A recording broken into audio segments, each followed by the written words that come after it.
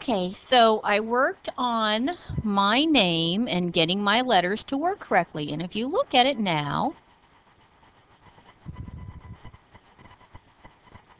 they work correctly. What was different? What did I have to do? One of the things I need to pay attention to is how much time I was using. What I noticed is that if I looked at the letters that were moving, they moved for a total of 4 seconds. So each one of these moved for 4 seconds. So I had to look at how much time I was using. And I'm going to need to use the same amount of time. So when I went to my letter A, actually, it's fixed now.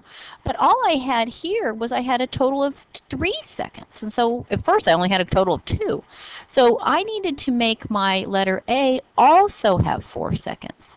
And by doing that, my letter A also moved with the rest of them. So one of the things with programming is I need to pay attention to what's happening with each item in my program.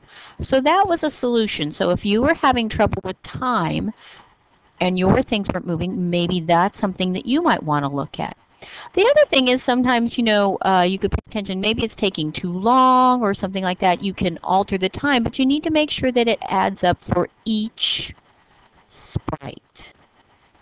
They all need to be working together, so you're going to need to coordinate your efforts. Okay, so today we're going to learn something new. We're going to learn about the pen, but the first thing I want you to do is have a chance to just review what you did yesterday so you can go open up your program. Remember, you go to File, and you're going to Open, and I'm not going to save this because I told you the solution. And you can save it in your H drive. So you're going to go to Computer.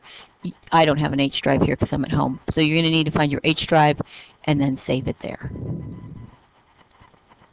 All right, so open it up, work on it a little bit. We'll meet back here in about 15 minutes.